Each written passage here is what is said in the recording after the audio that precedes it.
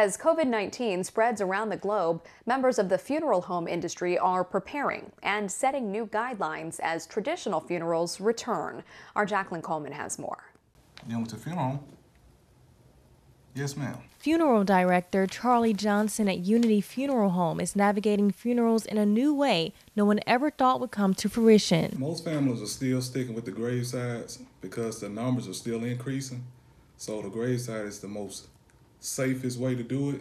And most churches are not opening back up yet. With the state opening back up, some churches are having funerals inside under the CDC guidelines, but most are held outside. Once the numbers go down, we'll probably start seeing more church services, more traditional funerals, but as of now, it is the graveside. The funeral home has handled over 80 services in the last 3 months. We knew it was coming. The more cases you have, the more time you have to spend at the funeral home, the more time you have to spend with families, and the more funerals that you will have to provide.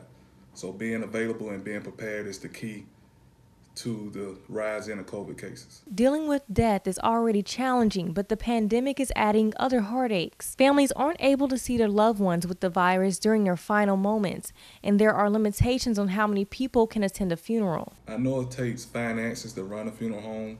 It takes finances to do everything, but the most rewarding thing is seeing a family smile and say you did a wonderful job. Unity Funeral Home says they are taking safety precautions in front and behind the scenes with PPE material and social distancing.